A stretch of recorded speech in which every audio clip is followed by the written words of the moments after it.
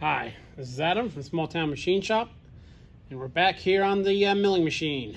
Today we're going to remove some of the components for the power feed, like the automatic disengagement and maybe this guy. We'll get these rods and stuff out of here because we need to get this thing off, obviously, because that's no good.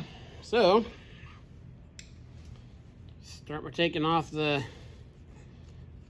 depth gauge. There's just two Phillips head screws. Hold that on.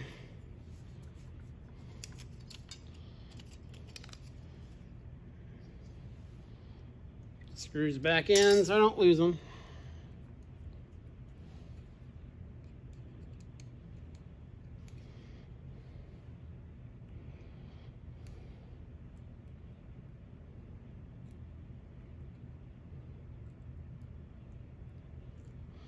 Okay, now there's a kind of a pivoting point that's held in by this set screw. So when this cams over, this is supposed to push this down. This, as the stop hits this, pushes that, and it's supposed to kick this guy out. This obviously is all broken, so we'll take it off. And we'll start with the little, there's a little nut on the bottom of this. Get it off.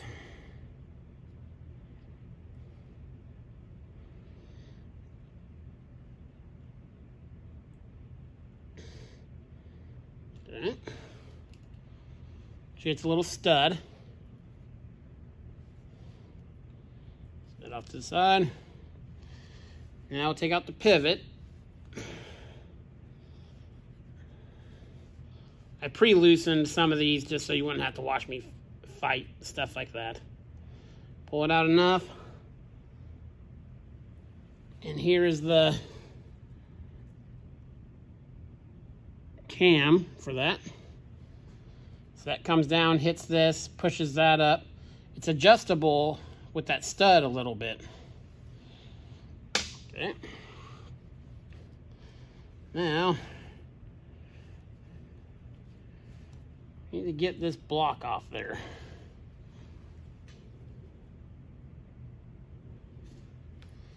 It looks like that's part of this. Give it just a tap.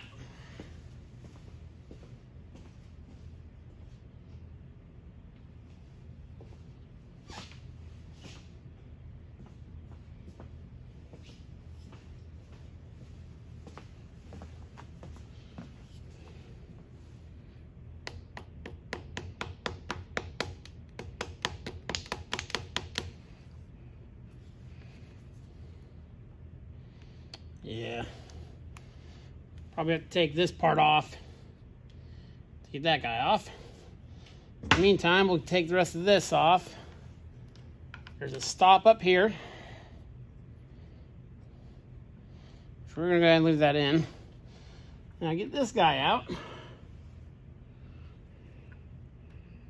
There is a, bring this quill down. The quill's stiff. I wanna look at that too. And take off this snap ring right here.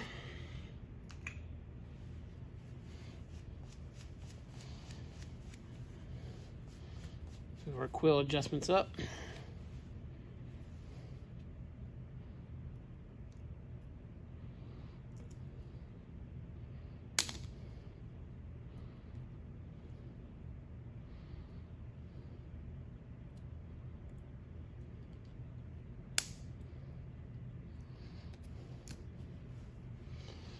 Screwdriver. Okay. There's that one. And there's a snap ring underneath it. That's exactly identical. That seems odd to me, but again, this machine's been through a few hands. Come on.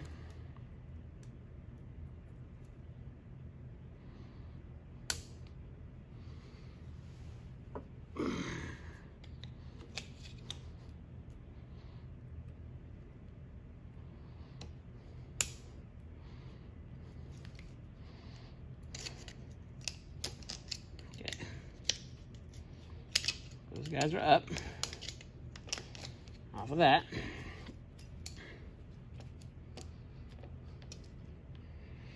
So, now, there's no set screw holding that in.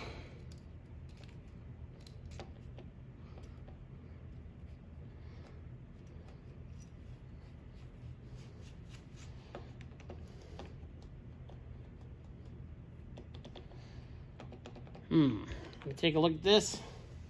I'm gonna go grab a wire brush and clean some of this stuff up too real quick, and I'll bring you back. Okay, so I got some stuff sprayed up. We're gonna remove, I forget where I was, but we'll take this stuff off. So, take off this little cover here.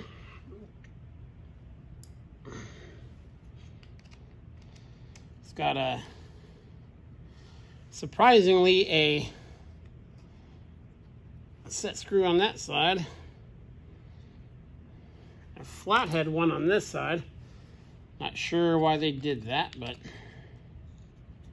take this off, see what that gets us.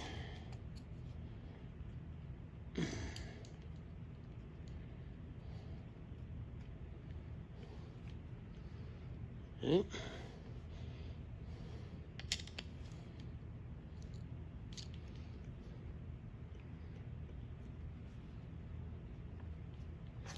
There we go.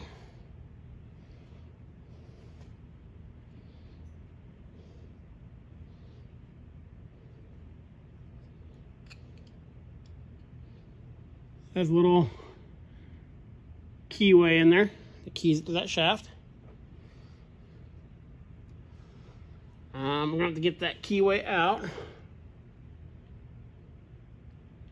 There's a hole for a detent ball in here as well. So, let's try to grab that key.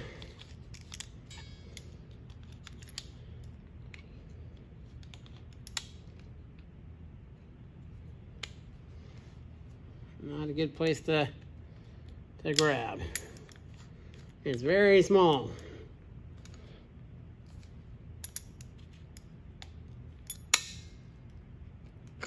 There we go. So now, I wouldn't think there'd be anything holding this guy on. Find it right. Well, and loosen this guy. Loosen this guy. Give it a wiggle. I'm wiggling it just to see if there's any kind of like spring tension behind it. Let me know if something's about to launch. So I wouldn't think so with this piece. When we go to take this part off on the side with this bent dog ear, there's a pretty good sized spring in there. Okay, this is pulling away. Clean up that shaft, and there we go.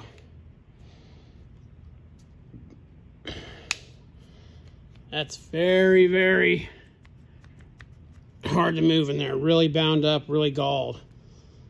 So the added strain from that could very well put stress on it that broke this stuff. So we'll tear this guy apart on the bench and see what parts we need for it. Now, I don't know if I need to take this guy out. There's a plunger in there.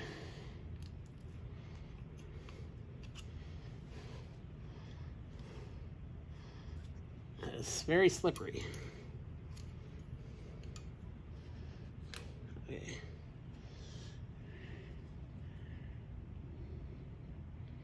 This is the bottom part that pivoting thing comes in contact with.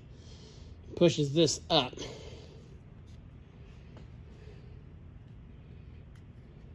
There's a plastic bushing right there.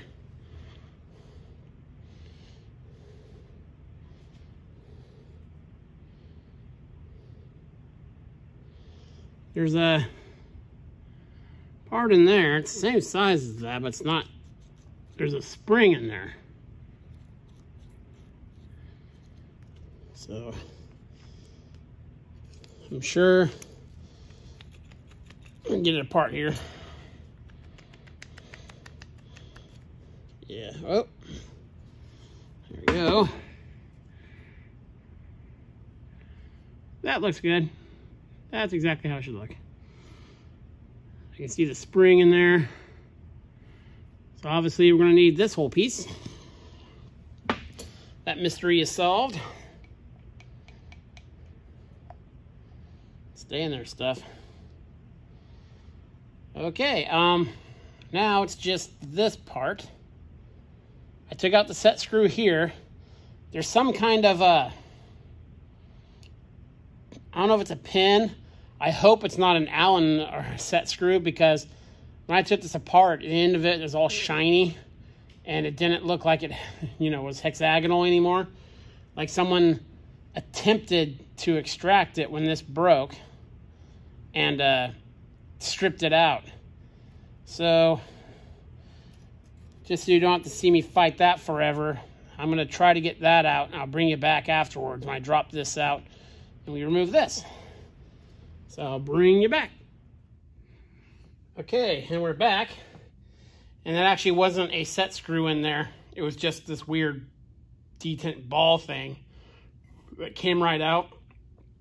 It looks really wore out. They call it a pivot, some kind of pivot in the book. It's super cheap. It's like $6. I'm going to go ahead and get a new one. So I got that out. And all that was up there, if I can find it here, was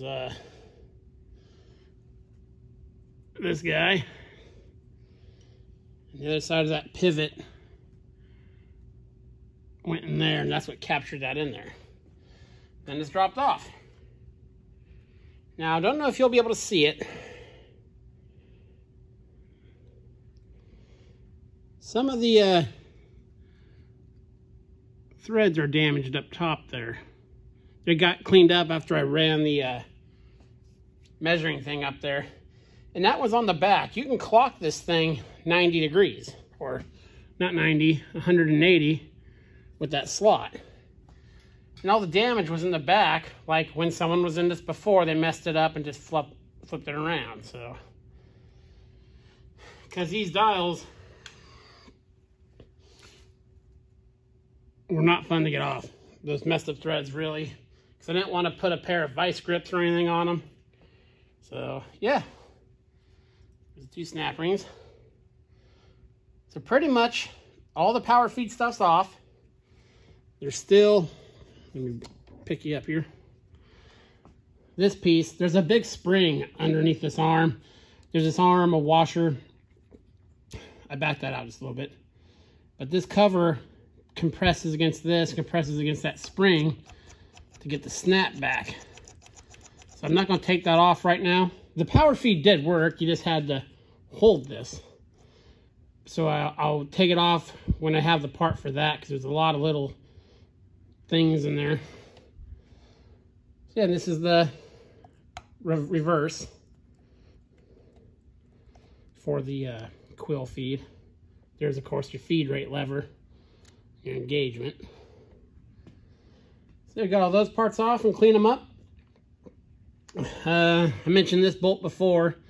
These bolts are special. They have a, just like a Bridgeport, they have a square back. They fit into a notch in the back of the head. So I'm going to go ahead and get one of those too, probably 2. And we'll have to pull the head off to replace those. That's not super bad. I'll do that before I put the motor and everything back on. So now what we're going to do is I'm going to go through and do kind of an audit on how much money it's going to take to replace everything to this point. Everything else works fine, nice and smooth. I'll do some inspection stuff in here too. Some of the gears, there's a worm gear up there. So I pull all these covers off and check all that. As far as those 2 components, I know I was doing some brief looking the other day, and the brake shoes are expensive. They're like $200. So I'm gonna think about that.